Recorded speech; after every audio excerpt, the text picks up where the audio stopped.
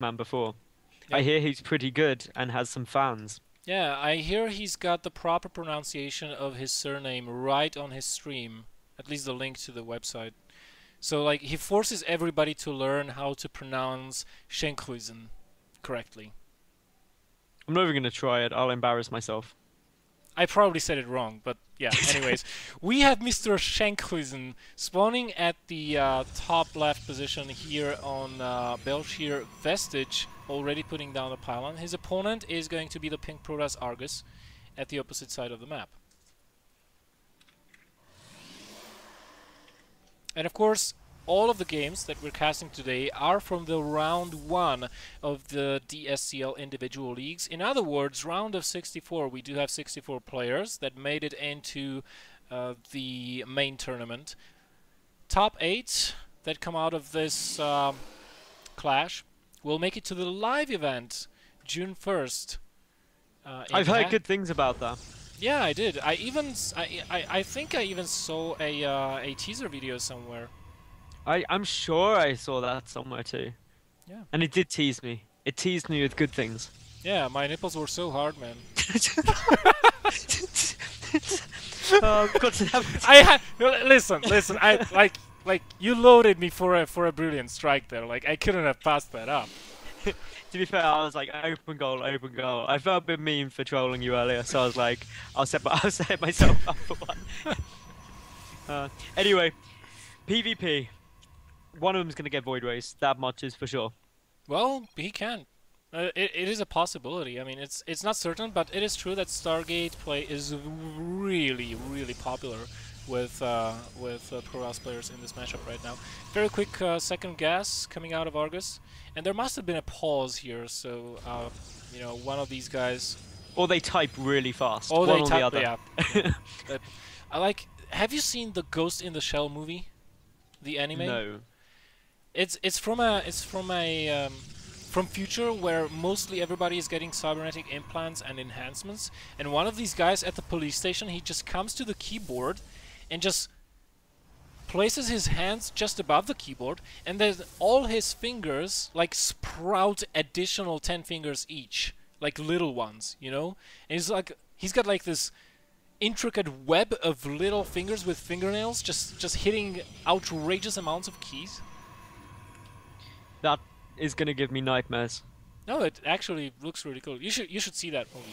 You should definitely Again, see that. I'll make a little note right now, and I'll give it a watch. So we switch. Anyway, we should come back to the game because exciting things are starting to happen. We've got mothership cores on both sides. We've got second gateways on both sides. We've got double gases on both sides, both of which are mining with 6 probes. So these two copying each other. And if you're gonna copy someone, Grubby would be a good person to mimic.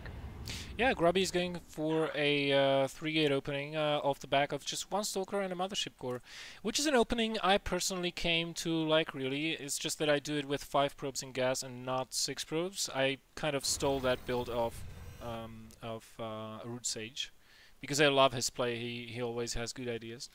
And Argus, he's just delayed his 3rd gate a little bit to get this expansion up sooner.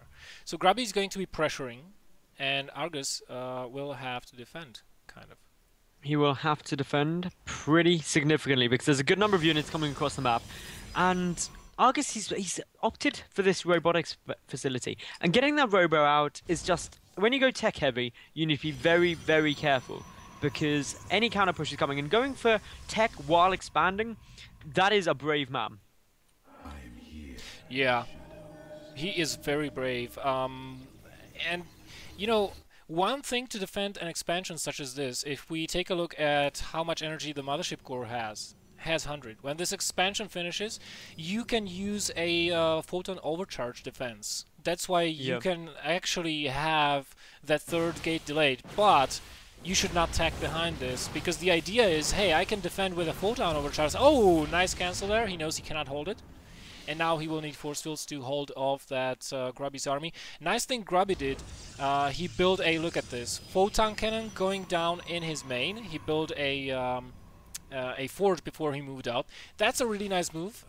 It defends you both versus Oracle Harass, Phoenix Harass, and DTs at the same time, and allows you to keep on pressuring. Grubby moves into the base, time bomb on all the units! Oh my god, that sentry goes down, and that's the key unit that Argus should not have lost. Photon Overcharge activated on the Nexus. Grubby has to pull back, but with subsequent reinforces, he should be able to at least do considerable damage to Argus. Yeah, that was more than enough damage there. Knocking out Mothership Core, a sentry, and forcing the Photon Overcharge. My goodness, that was a good engagement right there for Grubby. Look at his army supply at the moment. He's only ahead by 4, which might not seem like much, but just look at what the army is made up of for Argus. If that Immortal got sniped down, which it really easily could, suddenly that army looks very, very less scary. Nice force field there by Argus. Clutch force field, but he is out of energy. He needs to warp in some more sentries, and he does not have the gas for that. Oh no, he queued up another Immortal. Argus, what are you doing? You needed a sentry. You needed to buy time, and another time bomb dropped on all the units. You know, allowing Grubby to micro to his heart's content without being afraid of being caught out by Zealot Stalker. And this will not last for very much longer. No, the Stalker's running around quite nicely. The Immortals have now been taken out, though. They're the expensive units. They're the units that are going to be doing most of the damage. And now these Zealots can just be cut in for ages. Grubby even getting a pylon up in his opponent's base. The Immortal just popping now. Just survives. That is really lucky, but as we can see, the Mothership Core will finish it off. When was the last time you saw a Mothership Core kill an Immortal? That's the first time I saw that, man. GG. That's the GG. GG, GG.